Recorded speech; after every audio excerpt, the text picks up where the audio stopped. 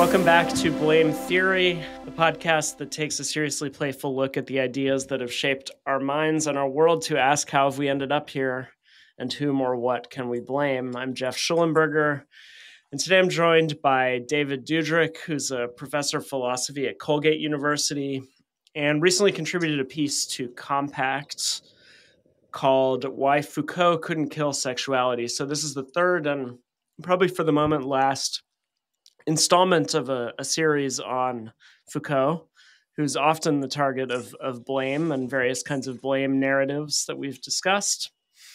And David's essay on Foucault, which came out around the same time as the 40th anniversary of his death, is focused on the legacy of his ideas and how they have and haven't had an impact.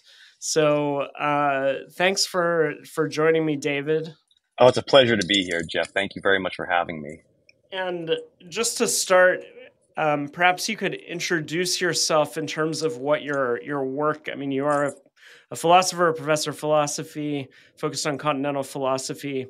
Perhaps you could explain a little bit what your work has been about and how you've approached Foucault or how Foucault has fit into that.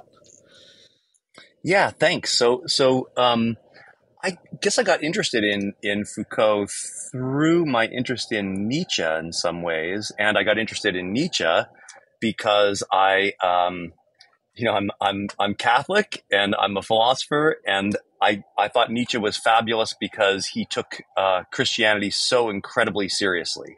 He was obviously opposed to it, thought that it was the worst idea that humanity had ever invented, but it really drew me to want to read Nietzsche and to think him through. I guess I was drawn to Foucault as someone who inherited Nietzsche's legacy, but who it seemed to me in a very striking way was not himself at all in at least in my initial reading, and maybe in my subsequent reading actually, opposed to Christianity in the same virulent way that Nietzsche was. So if Nietzsche wrote, to vanquish the shadow of the dead God of Christianity, it seemed like Foucault sort of thought that Nietzsche had done that, and now we're kind of moving on. And if anything, it seemed to me he was trying to vanquish the shadow of the dead God of something like humanism or something like that, something like the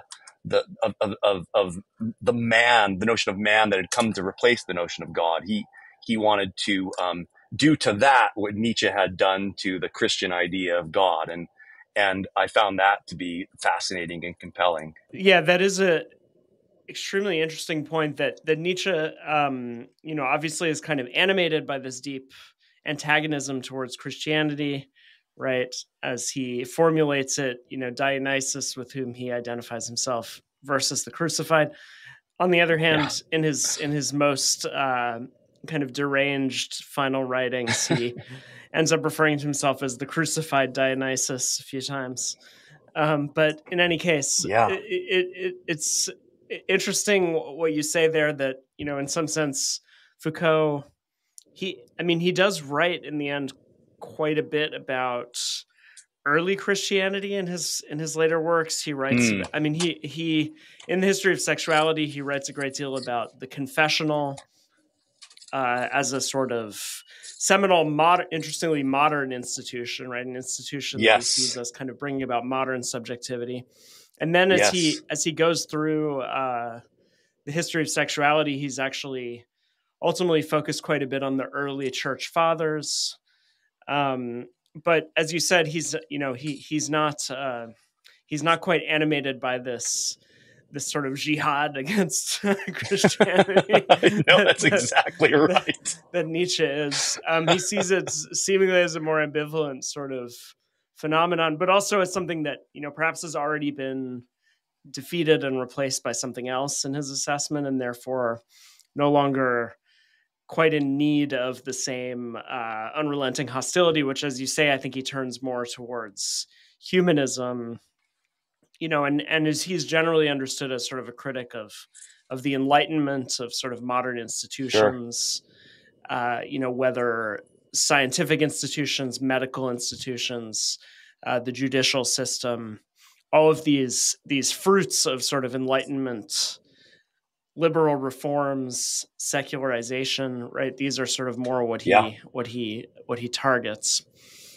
And so his battle is more with humanism and with this figure of man, right, which he sees as, as this kind of evanescent construction, right, which, as in one very memorable passage, he imagines kind of being washed away, like a sort of like a footprint in the sand being sort of washed away by the ocean. Absolutely. And so he's as you said, I think kind of continuing the Nietzschean project of kind of deconstruction, but directed at a different. I mean, and that's not saying. I mean, of course, Nietzsche is in a way targeting these modern secular institutions precisely insofar as he sees them as the inheritors of Christianity. But Foucault, then kind of takes up this project, and so I think your piece focuses on his account of sexuality, and he interestingly is often seen as sort of a progenitor of various sort of intellectual and cultural developments that conservatives tend not to like, the Christians tend not to like. Right. And part of that is his own sort of personal libertinism is often kind of taken up and seen as a. I mean, it's always striking to me that he dies of AIDS relatively early in the AIDS crisis. These kind of myths spread around him that he was, knew he was infected and was continuing to, engage in sex in bathhouses, right, and so on. And, this, I mean, there's been debate about this point, but I mean, what seems indisputable is that it sort of serves as a metaphor for the idea of him as a kind of intellectual super spreader, right? Somebody who's like, absolutely, who's like, shows up and kind of contaminates and spreads these nefarious ideas according to the standard conservative account.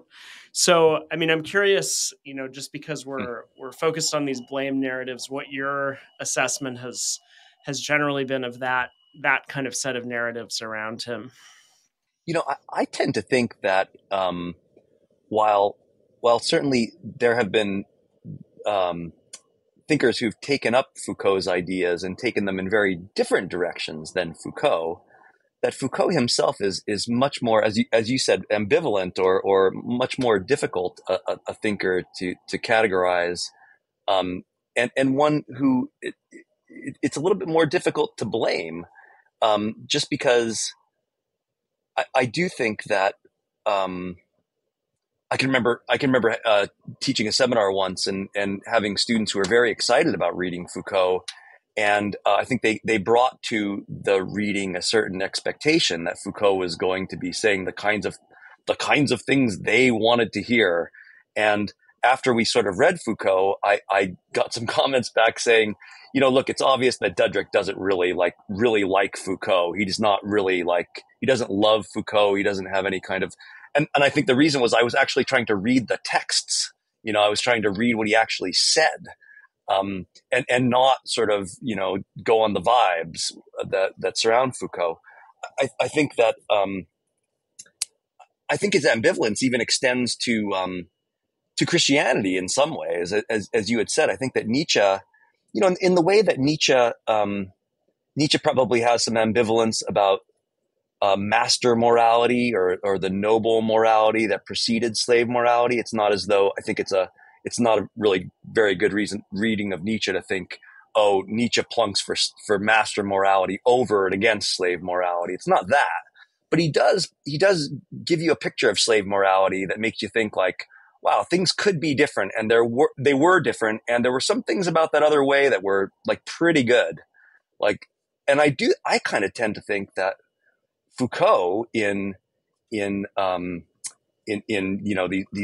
very famous juxtapositions of the classical age, so-called classical age, over and against what we have now, he kind of gives you a sense of an age where this classical age that's infused with kind of often with sort of Christian practices, where it's not so much that that he's saying, yeah, that was better, full stop. But you do get this kind of sense that, well, things were different, and in some ways there were aspects of it that were better or allowed for more freedom. And I'm not sure that I'm not sure Foucault thinks that man can survive. One of the things I think he wonders is, as you said about liberalism being the sort of child of Christianity. I do wonder, I do sometimes think in some moods, I think that Foucault thinks that man just can't survive the death of God, that there is no humanism without some kind of theism. And so on those scores, I would say, those are reasons that Christians and conservatives might want to see in Foucault something more than simply an object of blame. That said, I do think that Foucault's critique of liberalism doesn't issue in a kind of, it certainly isn't reactionary, and it's not even sort of pointing us toward the virtues or something like that. It's more saying, it's pointing in such a direction that can seem like just so crazy that it's hard to take it fully seriously. And so people kind of, I think that people who he's influenced have sort of stood at the edge of the abyss and sort of said, well, no, we can't do that. So he must be saying something, sort of less extreme, when in fact, as with this claim that we should embrace not sexual identity and not even sex, but bodies and pleasures, that really does seem to be what he's saying, something that is beyond, just beyond the pale in some ways. I don't know that's where, I don't know that that's had a great influence, because it seems like instead we get some kind of mishmash of, progressive ideas and things that Foucault actually thought. So, I mean, it's probably, I mean, it makes sense to me. I think getting into the point about sexuality, yeah, your piece kind of takes up the way that, and I brought this up in a previous episode, but the basic, it's always surprising to me, right? Because the first volume of the History of Sexuality lays this out pretty clearly. It's a critique of what he calls the repressive hypothesis, which is simply the idea that we, labor under and have labored under a sort of regime of sexual repression that prevents the kind of full realization of our sexuality, and therefore, we need to be in some sense liberated from this. So it's really, it kind of targets, in a sense, the basic narrative of the sexual revolution, right? That, if we can extend it back to the Victorian era, we can think of the 1950s, that there is this period in which there is a kind of, a sort of collective phobia around sex that, prevents it from being realized, and therefore, liberation will take the form of simply kind of releasing these repressive forces. So what he argues there is simply that this narrative isn't true, right? That we in a sense that we have never been repressed, right? That this whole idea of repression is a kind of myth, and that even extending back to what we would think of as indisputably repressive contexts, like say Counter-Reformation Catholic societies, right? That here we have this, and this is where I think this institution of the confessional becomes quite important. So I'm curious, because you said you partly sort of initially approached this as a Catholic who is interested in, engaging with Nietzsche's critique of Christianity and the seriousness with which he took it. I'm curious, how you think about that, particular focus he lays on the Catholic confessional as this kind of seminal institution. Well, first I just want to say I think your discussion of the repressive hypothesis in that earlier blame theory was what inspired me to write the piece in Compact, because I thought it was brilliant, and that it should just be emphasized in some ways, because I do think that I know that when I teach the book, and students are reading that, those who know anything about Foucault cannot imagine that he is critiquing the repressive hypothesis rather than putting it forward as his own, because they think that Foucault must be saying that you ought to express your sexuality and express your sexuality in language and talk about your sexuality and be out and sort of whatever it is. And they just can't imagine that he's actually sort of mocking the repressive hypothesis. So I think that is, I think, quite an amazing, it's just an amazing turnabout. His writing is subtle. And so it's not always clear that that's what he's doing, but he is obviously doing it. In any case, I think you're right about what he says about the confessional is a place where I think he is giving this critique of Christianity as having begun something, the end point of which he will find, objectionable. I do think that he says, in that chapter, in one of the chapters where he talks about these things, he says, the sex of husband and wife was beset by rules and recommendations. The marriage relation was the most intense focus of constraints. It was spoken of more than anything else, more than any other relation. It was required to give a detailed accounting of itself, etc. And then he says, the rest remained a good deal more confused. One only has to think of the uncertain status of sodomy or the indifference regarding the sexuality of children. Now, I think that the Catholic confessional certainly would have included confessions of things like sodomy and the rest, and a really detailed understanding of the desires and dreams and intimations that would lead one to commit the sin and things like that. But he does go on to say that might have remained within the confines of the confessional had it not been for this kind of the advent of psychiatric practice and a medicalization of such things. So I do think it's undeniable that Foucault, as you say, thinks that the confessional is the place where this is born. But I think he thinks that it was that is the tendency to see one's to self-examination, the kind of self-examination that leads to a kind of subjectivization or a kind of creation of the self in a certain way as having these kinds of depths and having an identity. I think he thinks that may well have stayed within the confessional, where it would have been subject to renunciation and the like, right? Had it not been for the kind of secularization of those processes, and I guess I think that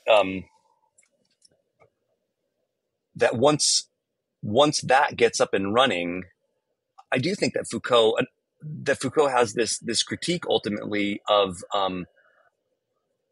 identity, certainly of identity in terms of sexuality and the rest of it, and also a critique of the sciences that he thinks help to or construct these identities. So I'm often puzzled, not just by the way that certain kinds of progressives who have a kind of identity politics want to claim Foucault when it seems like he's against anything like identity. I also find puzzling, in a way that I'd like to think about some more, the way that social scientists and sociologists and people in the human sciences, embrace Foucault when, I think he called them dubious sciences and things like that. And I think he thinks that they help to construct the realities that they claim to be, merely describing. Yeah, so I mean, there's a lot to say here. One point is Yeah. that I think one sort of provocative takeaway here might be that whereas a sort of repressive hypothesis informed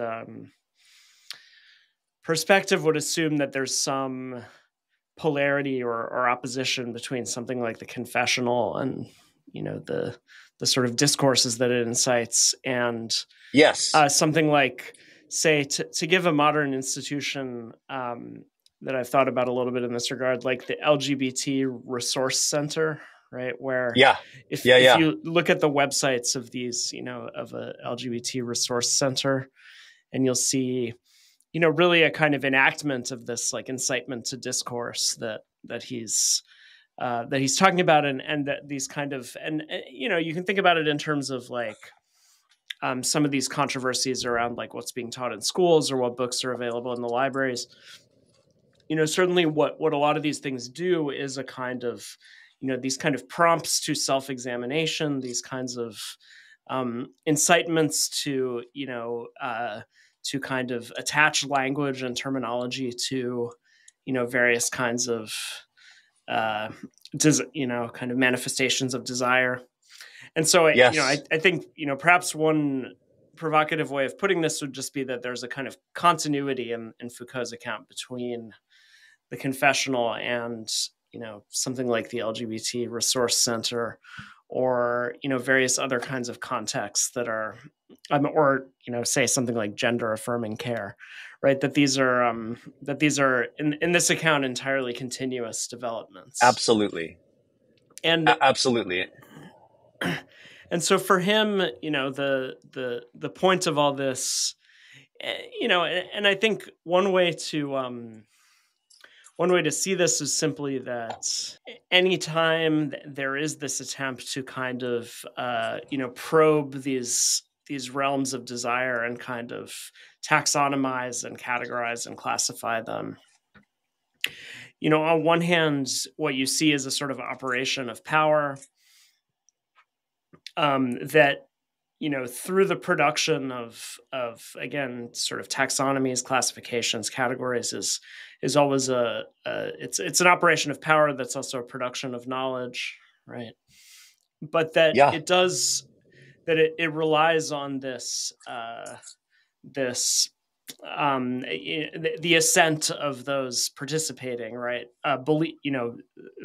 Seeing themselves as doing something other than that, right? In some sense, right? That, regardless of what form this takes, it requires a kind of like people don't just have this done to them, right? That people are participants in this process. Absolutely, and I think that that construction of identity, I think you're exactly right. It's something that that the subject, herself sort of engages in, is something that I imagine that Foucault thinks that under the regime of the confessional, it was the case that, people who committed the sin of sodomy or had inclinations towards sodomy were more or less sort of like, certainly they were condemned insofar as they were sinning, but they were kind of left. I think he kind of thinks of it as they were kind of left alone. It was like, that was just other stuff. What we're interested in is like the sanctity of the marriage bed and the procreative couple. That's the identity, right? That's the thick identity here. And then everything else is just kind of vague. And I think there's a sense, I get a sense when reading Foucault that maybe in the way that Nietzsche kind of admires things about the master morality, Foucault is kind of thinking to himself, that'd be kind of nice. It'd be kind of good to be left alone in that way.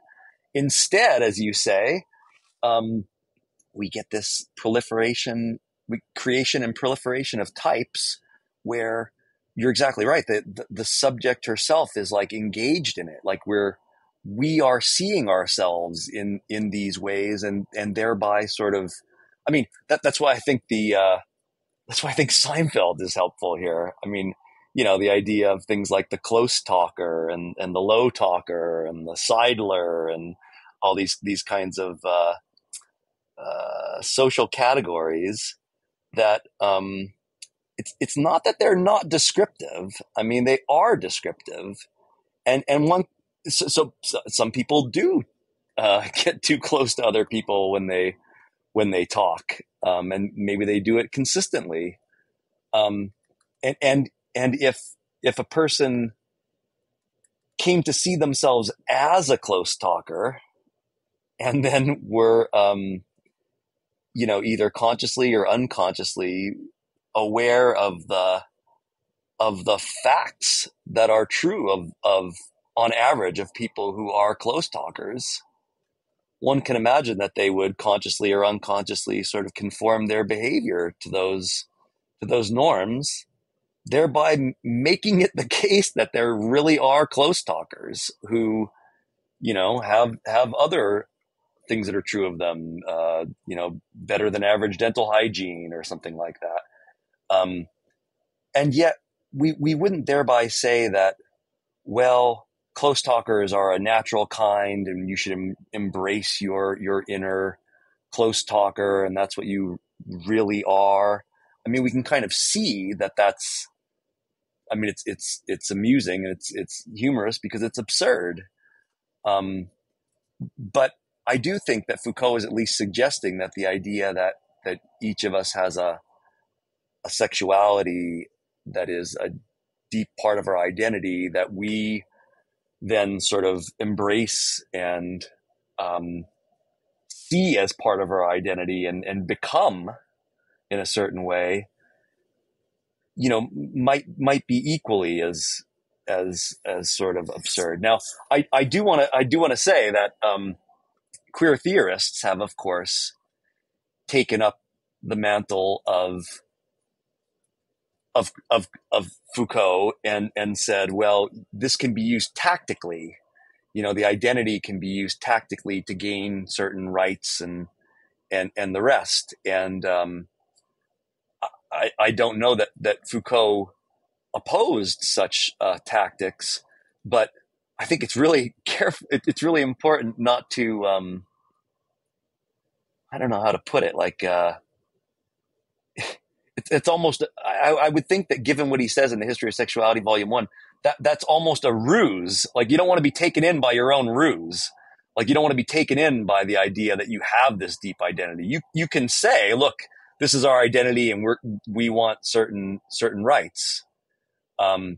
As long as you don't come to think that you really do have this identity and it really does characterize you in a deep way, because then whatever rights you might come to have, you've lost freedom. You've become the opposite of liberated. You've become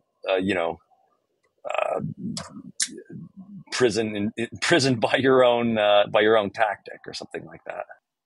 Yeah, so there's this process by which, right, and this is kind of a common thread across much of his work, right, that there's a sort of ruse of liberation, or a process by which the very things that you perceive as liberation are the things that in some sense entrap you or ensnare you.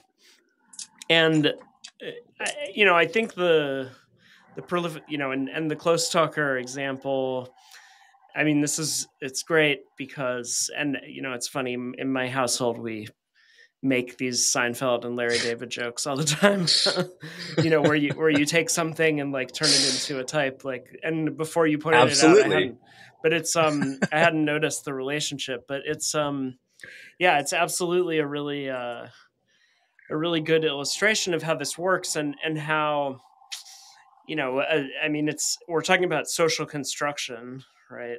Yes. And the way that, and this is sort of a, it's been interesting to see, and sorry, to make one relevant point, you can sort of see this with some of these Tumblr identities and things like this. Hmm.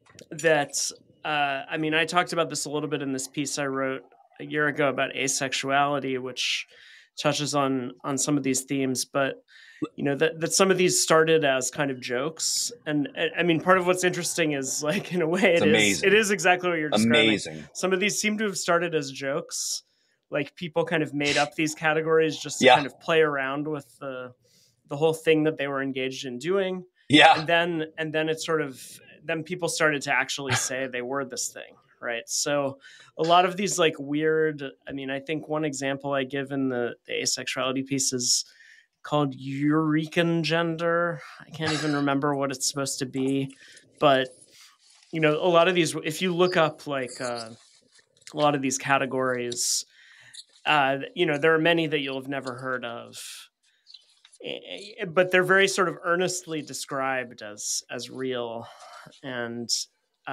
you know, a sort of meaningful form of identity. But if you look back at how they came into being, actually a lot of them were kind of seem to have started out as jokes, right? Another example I've seen come up was this attack helicopter thing, which is like, it sort of became this joke, I think, on 4chan or somewhere, to be like, I identify as an attack helicopter. And then someone wrote a short story that was called something about attack helicopters, that I think was like by somebody who was themselves some sort of gender nonconforming category, and they were kind of, you know, exploring this joke and identity and so on. But then they ended up getting canceled for, like, you know, because this attack helicopter thing had initially been used to kind of ridicule people. But then, you know, there was kind of an interesting thing in one of these leaks from like a gender affirming clinic for, you know, teenagers, where some kid was you know, reported as having said, like, I don't really know what I am, maybe I'm an attack helicopter or something like that. And this was taken as being evidence that this was clearly fake, right? That this couldn't be real because this is only a term used to ridicule. But in fact, you know, it was verified that some kid had actually said this in the course of some clinical consultation. And I think there you see how, like, these jokes and you know, this kind of self-awareness about this process of by which you're kind of making up and coining these categories can actually be part of the process by which you know, on some level, sort of earnestly embrace them, right? So I think there's kind of an interesting way that, like, the thing you're pointing out, where, you know, these things that are just a joke, that like function as a joke in part because it's so absurd to make this kind of observation into sort of reify it into a category. It's like, Yes. it's so absurd, but it does seem that that's actually kind of part of what's been happening with this proliferation of categories. Well, there's something there. I guess there's something in us that wants categories and wants to see ourselves in these identities or something like that. You know, Foucault, of course, famously said that he didn't think he was the only one to write in order to have no face. But maybe he was the only one who did that, because it seems like so many people really, you know, you want to be something.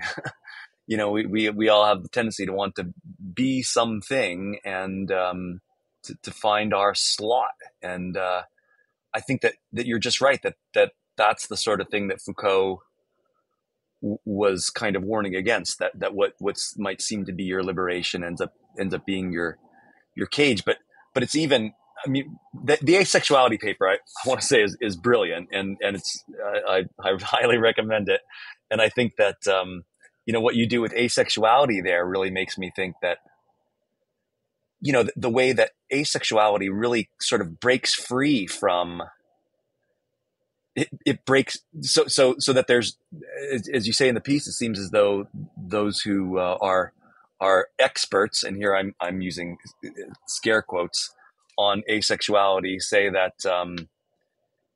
the asexual may well have and enjoy sex. That doesn't count against their identity as asexual.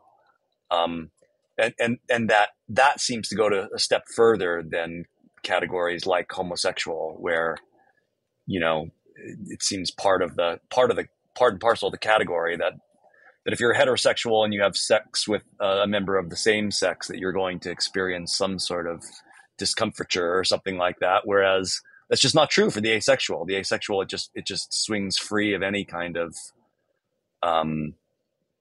actual sex, which is really quite something. It is just a marker of the. It really is this kind of like not completely Gnostic, or I don't know if even that's the right way to think about it, but just a categorization that really it's a sexuality that really does swing free of sex, which is really pretty wild.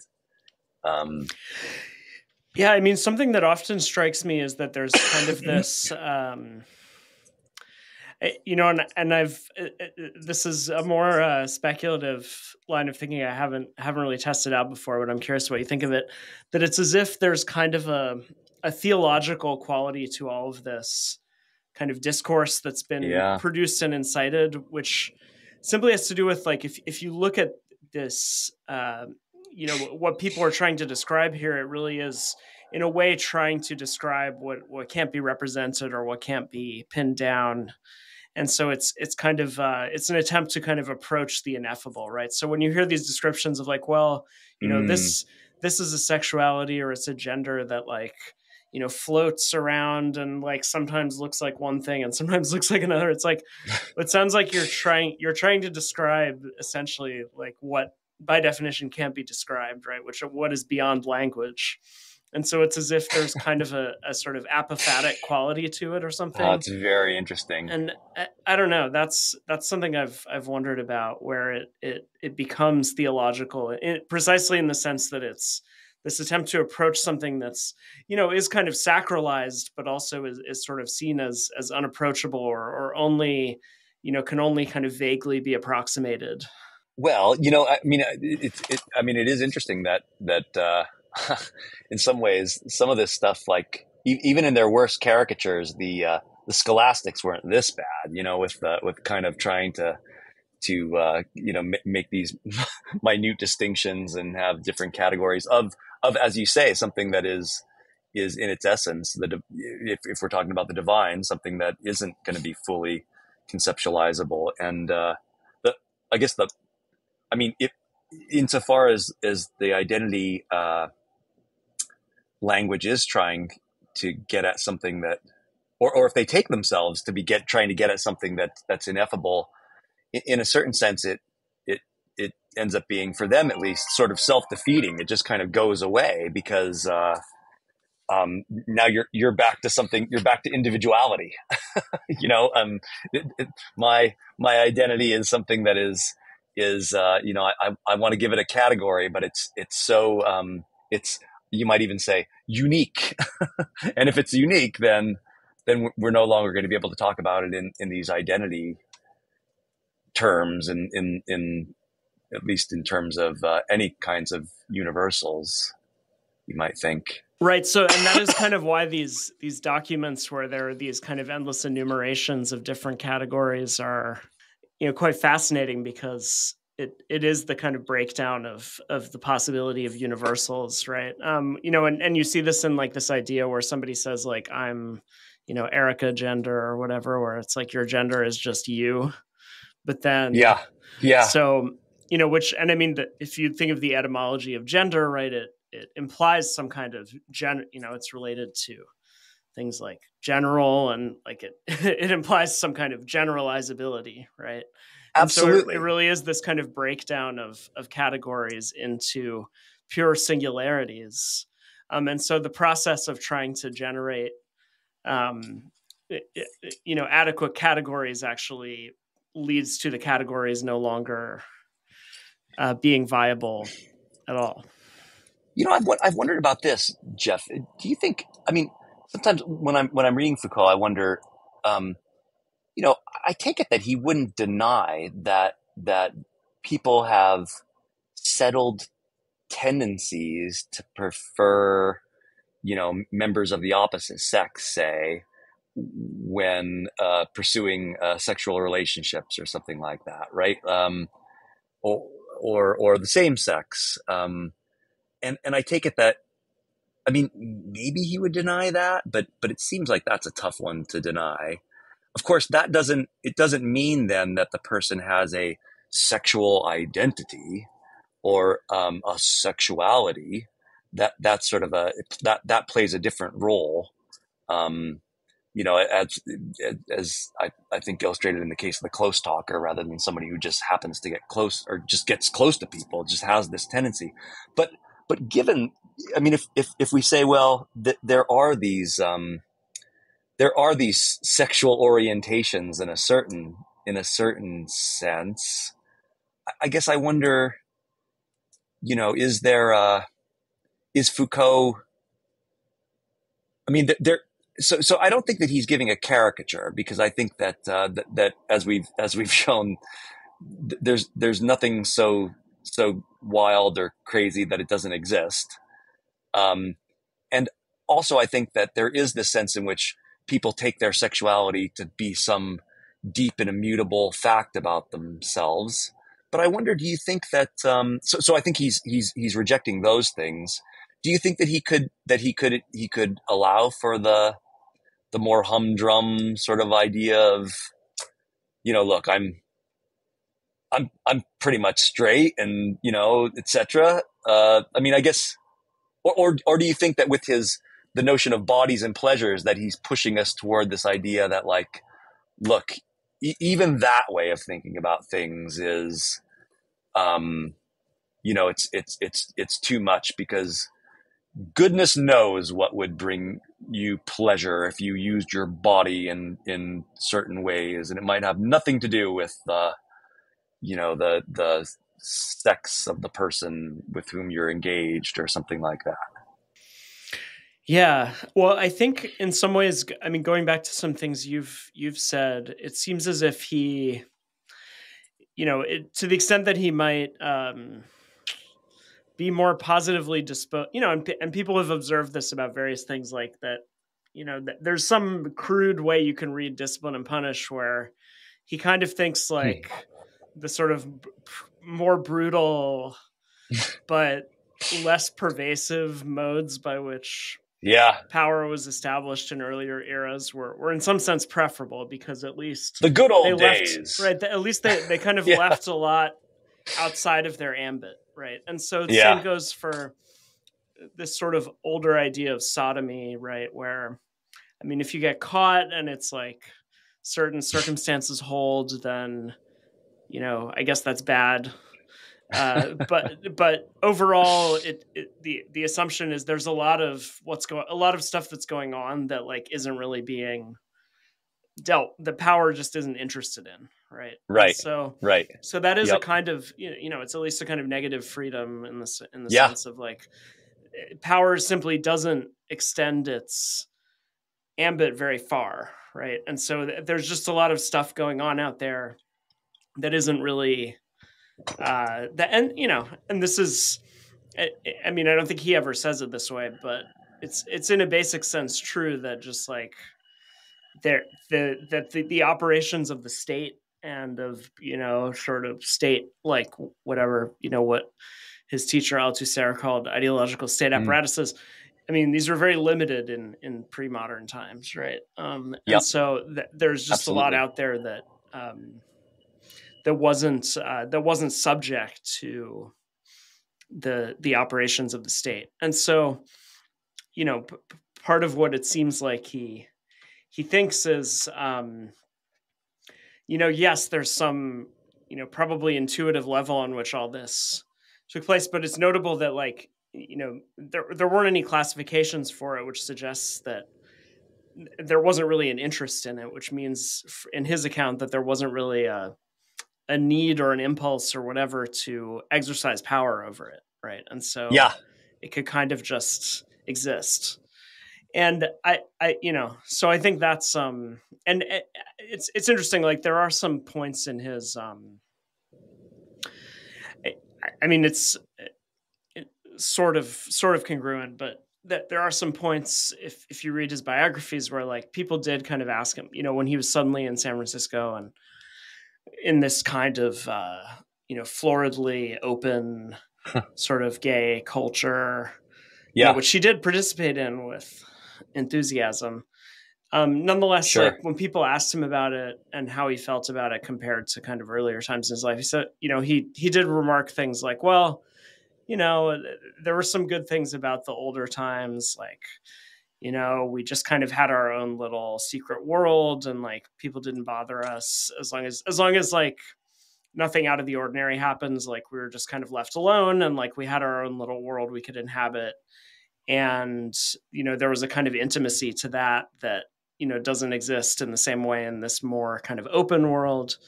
And so, I mean, he did kind of have this, and it's not that, it's like a common remark you hear from certain people who have kind of lived through different phases of like gay life, to say, well, yeah, there were some nice things about Yeah, like the more closeted era. There are some things I miss about it. Like I've heard other people say that, both publicly and like in private conversation. And so, I mean, he did. I'd say that's kind of like a more anecdotal and kind of casual version of this idea that, like, yeah, that as absolutely. power expands its operation and knowledge, continues to kind of attempt to survey more and more. There is this kind of and so as you exist more and more under this panoptic gaze, that you are not just subject to, right? It's not just done to you. It's something that you internalize, and that becomes part of how you exist in the world. That there is kind of a loss there. And so when we try to say, like, well, is there just some normal level on which these kind of natural categories exist? Yes. Perhaps one answer is, well, yes, but like the very fact that we're sort of so interested in that and asking it is maybe a kind of illustration of the way we've sort of internalized this way of existing. I, I, I take your point, and I think I do tend to think that that's right. I mean, it would seem that Foucault, sometimes in trying to think about what his positive view is, or what his, I mean, not positive view isn't quite the right way to put it, but something like that. I mean, I think, well, obviously he doesn't think that human beings have, an essence, or we don't have any individual natures or anything like that. But, but then I think, well, can he at least admit that we have, and certainly we don't have individual natures that can be, they're not metaphysical natures, but they're also not like sort of scientifically verifiable natures or biological natures that sort of give us the identities that we have, or something like that. So he obviously wants to reject those. But then I sometimes wonder, well, can he admit, though, that we do individually have certain tendencies? I guess the idea is, any admission there's going to be a temptation to have that as one's identity in some sense, to take that to be normative for one. And that's what he seems to be so wary of, which makes me sometimes think, boy, I don't know if does he really escape the ambit of Sartre? Like, is he sort of like an existentialist? Is he saying, like, look, you're wanting to think of yourself as a thing, and in fact you're nothing. You're freedom. But surely that seems to harken back to the bad humanism or something like that. So then I get lost a little bit about where, and maybe this is, I know I'm not alone in thinking that there is this sort of lacuna at the heart of things for Foucault. Sorab's essay, sort of touches on this, his big essay on Foucault recently in Contact, talking about the way that it's not clear where we're supposed to plant our feet when we make these critiques, right? If it's not going to be in something like the dignity we have is created in the image of God, or at least in the nothingness that we are, Sartrean freedom. You kind of wonder, like, where are we in making these critiques? But maybe that's the wrong question. I don't know. Maybe he's going to say, look, you're asking me for a big theory. You're asking me for something bigger than need be given, or really can be given. Like, I'm starting where I am, and that's and in fact, maybe Foucault would say that's where you start too, whether or not you want to admit that. I don't know if that's the kind of answer he would want to give. But it just doesn't seem like he has the kind of even the kind of, I don't know, programmatic view of a Nietzsche. Even, it's which for us philosophers can be frustrating. We want to know what's his what is your theory, but maybe that's not the way to approach him. Right. I mean, there is sort of the question of, you mentioned before that he's sort of embraced by and brought into the social sciences, but in some sense that's kind of a realm he was quite suspicious of. He's unclear. He doesn't sort of read easily in disciplinary terms in terms of what sort of category he fits into. Mm. And and he does kind of tend to approach things, historically and archivally, kind of from the level of, trying to chart out a particular, or, as he puts it, archaeologically, right? Where Right. there's sort of an attempt to investigate the evolution of a particular kind of discourse. And so he's not, as you said, in some sense, offering a kind of grand, theoretical framework that can necessarily be sort of applied more broadly. Although he does have kind of, if you read like the Archaeology of Knowledge, there is a kind of methodological argument or approach that's outlined there. At the same time, he does also kind of, in some sense, distance himself from that in his later work. So, yes, sometimes I think, Geoff, that maybe this is what we can blame him for. We can blame him if this is blameworthy, or if it's a bad thing. The idea that intellectuals don't have to plant their feet anywhere. That you're just doing local work, working on local problems, and you don't need a view, you don't need a foundation for that.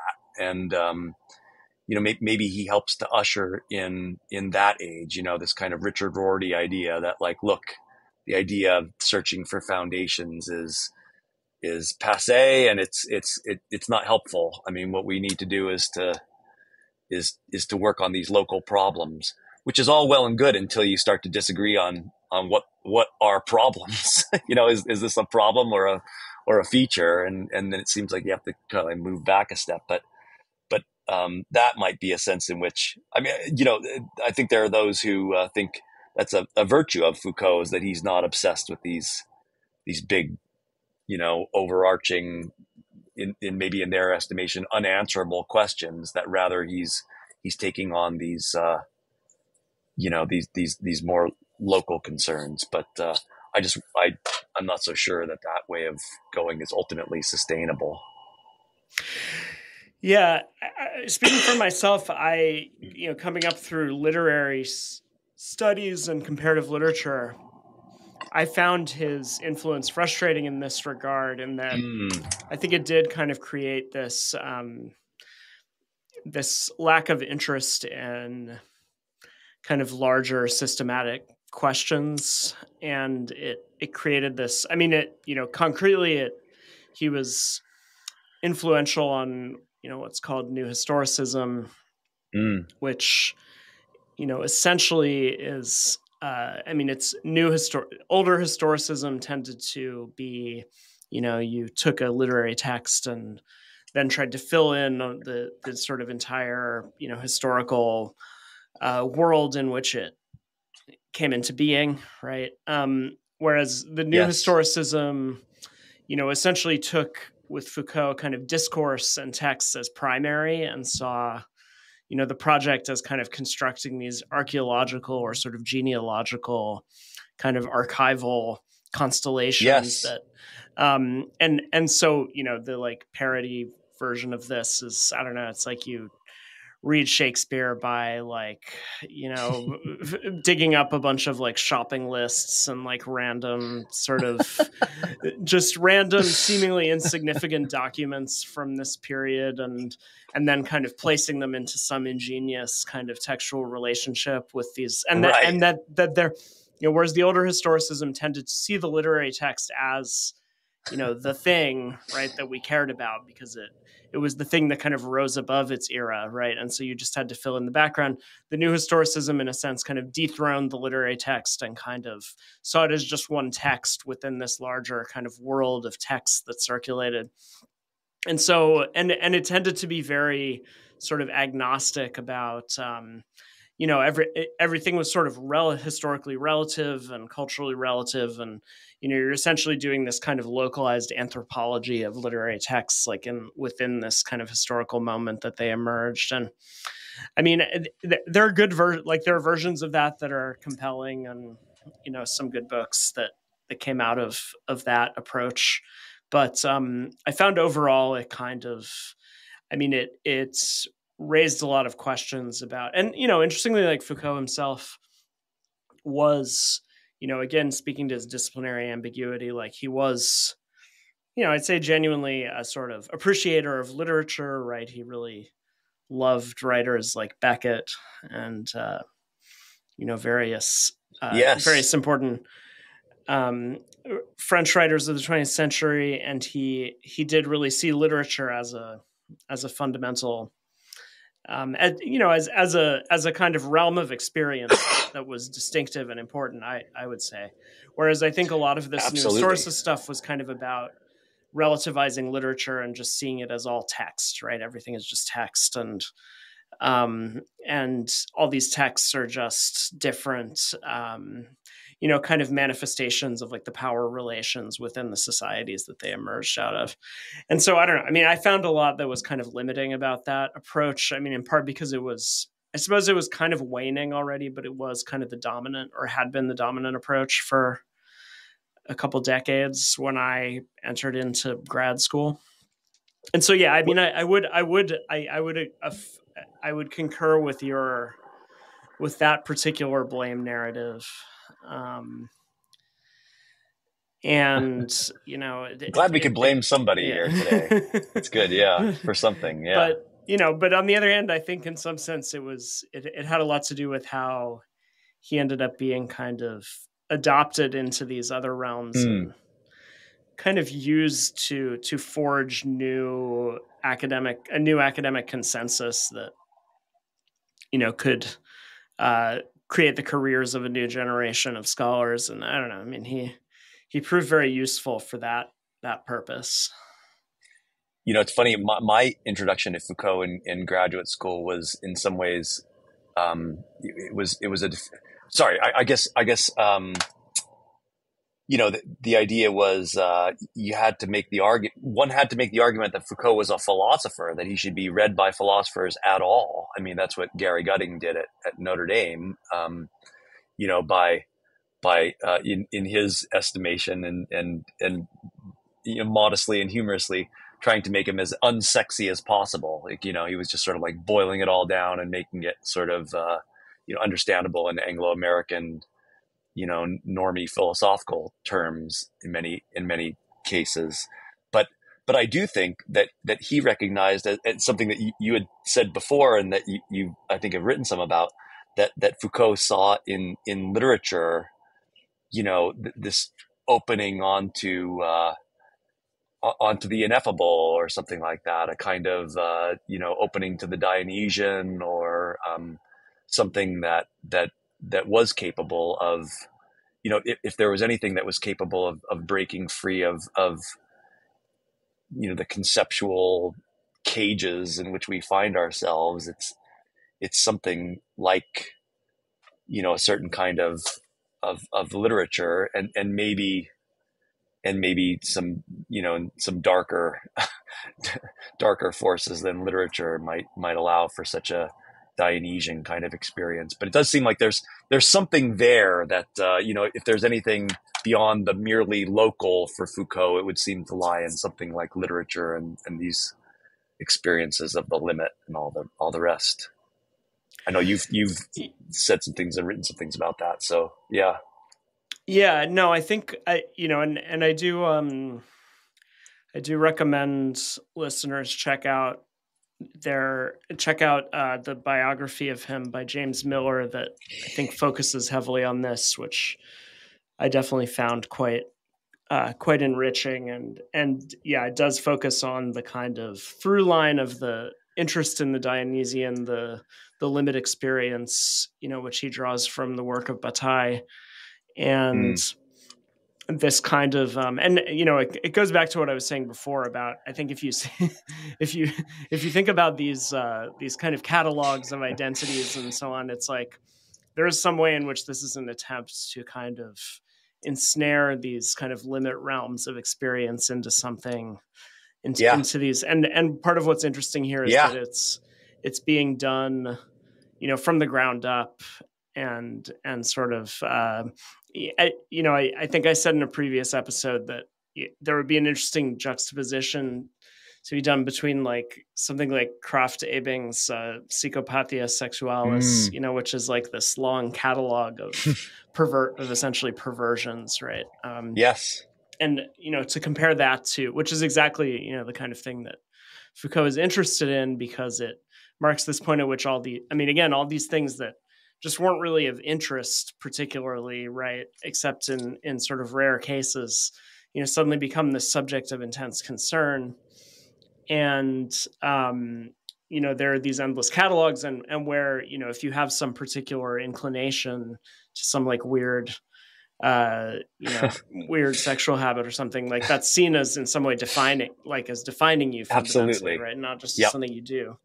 And so Yep. then, these kind of catalogs of people saying like, I'm such and such gender, are kind of this weird 21st century version of that. But, at this point, they don't have to do with the act, right? They just have to do with kind of trying to pin down some essence, right, or some realm that is Absolutely. fundamentally and that the people who develop these even will say this, right, that it's like it's ultimately kind of impossible to capture, but this is a sort of approximation of it, is what a lot of these terms kind of amount to.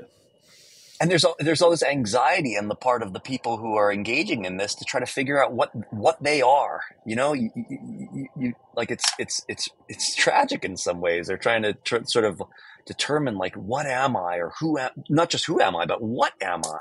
Like where do I fit in this whole thing, and trying to catalog themselves and their desires in a way that would make those confessors blush, like you'd kind of think that they're really doing the work of trying to do this kind of hermeneutics of trying to figure out exactly how they should interpret themselves so that they can put themselves into one of these boxes. And it's I think there really is a great irony there, and I think that maybe you're right, that the reason that Foucault was so exercised about this was that it may well be that he thought that sex was one of those areas of life that could open up onto these limit experiences, and that this was pushing in the opposite direction or something like that. It was trying to rationalize what could otherwise be something that would open up onto something like the transcendent, or something like that. I don't know, but I do also think that I have a tendency as a philosopher to want to find out, to want to find like the foundational key for the thinker. And so I want to think sometimes that, well, it's these limit experiences. So everything else that he's done is somehow related to his desire for these limit experiences. And I remember, Gary Gutting saying like, look, sometimes a cigar is just a cigar.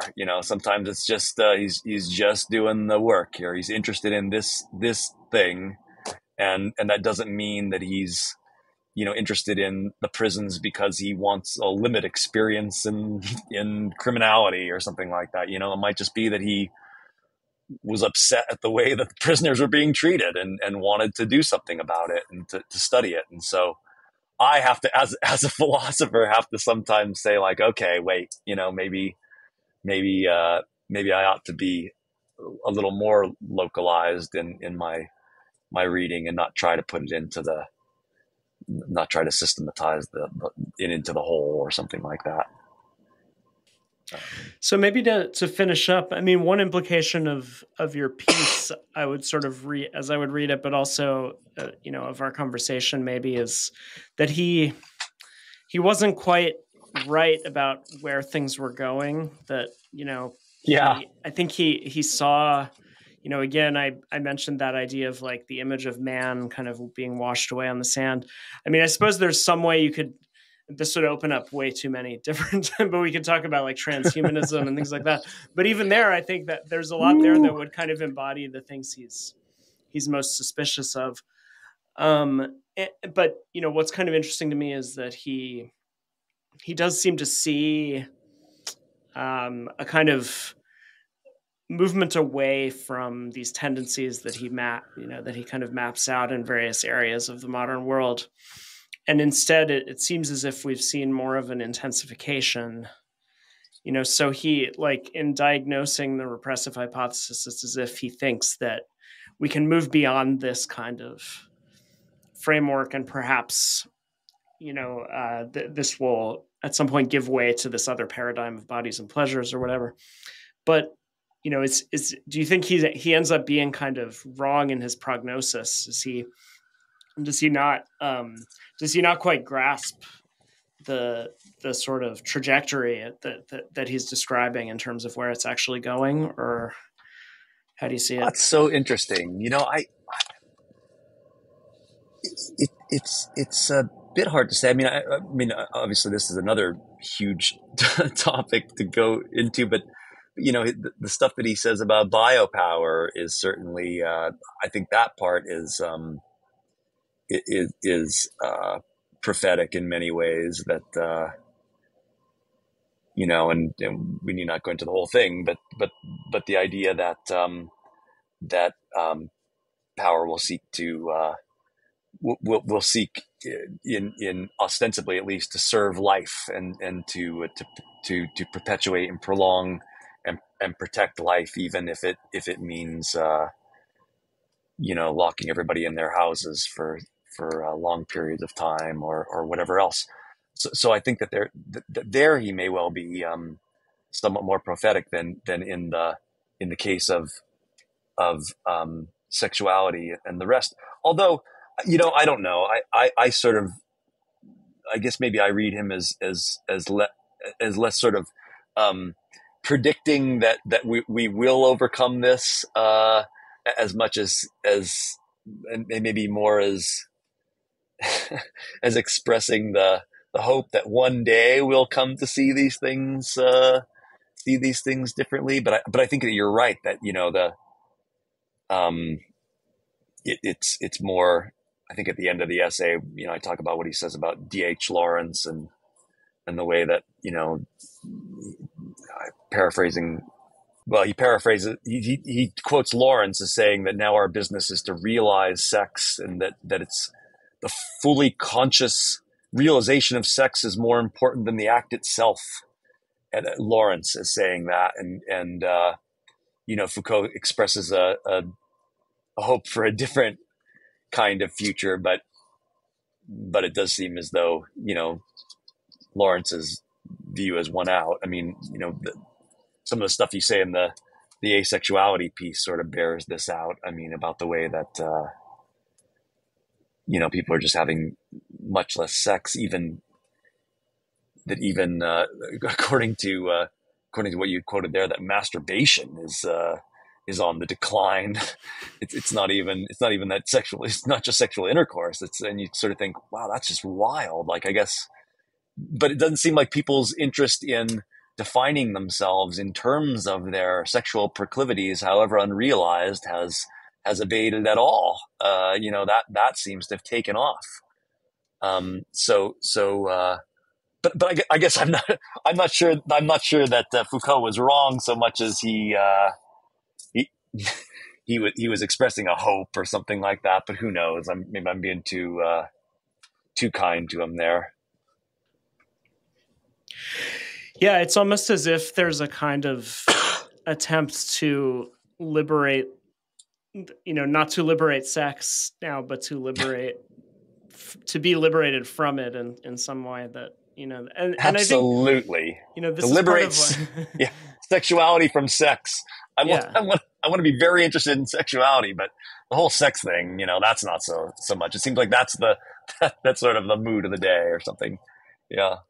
Yeah. And so, perhaps there's something there about how, that there is even, it makes me think, despite the, and I feel like I tried to convey this in the asexuality piece a bit, that, that there is something kind of even though a lot of when you read about it, it sort of seems insane. There's there's like an aspect of it that, it's as if it's an attempt to kind of, just on a basic level, like detach yourself from what has clearly become a sort of oppressive and obviously unhealthy set of dynamics. And so it attempts a kind of secession or a kind of self-distancing from, all of these dynamics to which you're enjoined by all kinds of forces.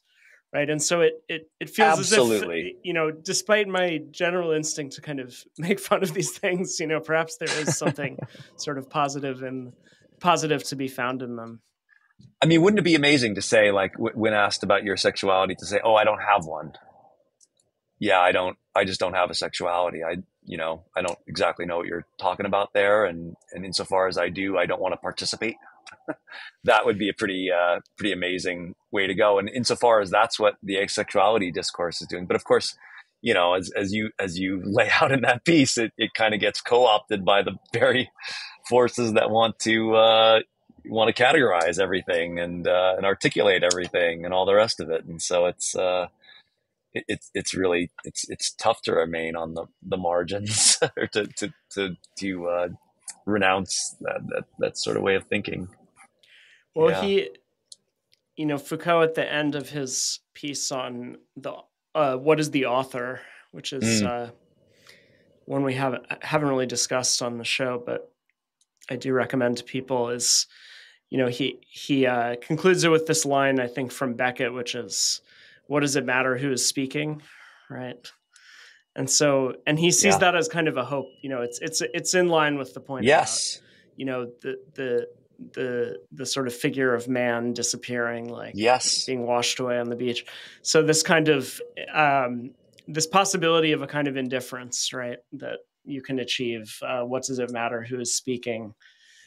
I think, we might, I suppose, in a similarly hopeful way, imagine a kind of future indifference of the sort that you're pointing to. I do think that's it does seem to me that's insofar as I can discern one, the hope that he's putting forward here. I think that's just right. All right. Well, probably a good place to wrap up. So thanks so much, David, both for your contribution and for taking the time to talk. This was really great. Thank you very much, Geoff. I really appreciate it. So, people, if you have not, please check out David's piece on why Foucault couldn't kill sexuality. And if you're not already a subscriber, please go to compactmag.com/subscribe to be able to read everything we publish, including perhaps future contributions from David. And if you enjoy what you're hearing, please subscribe to Blame Theory on your favorite channels and rate and review us. So thanks again, David, and thanks, listeners. See you next time.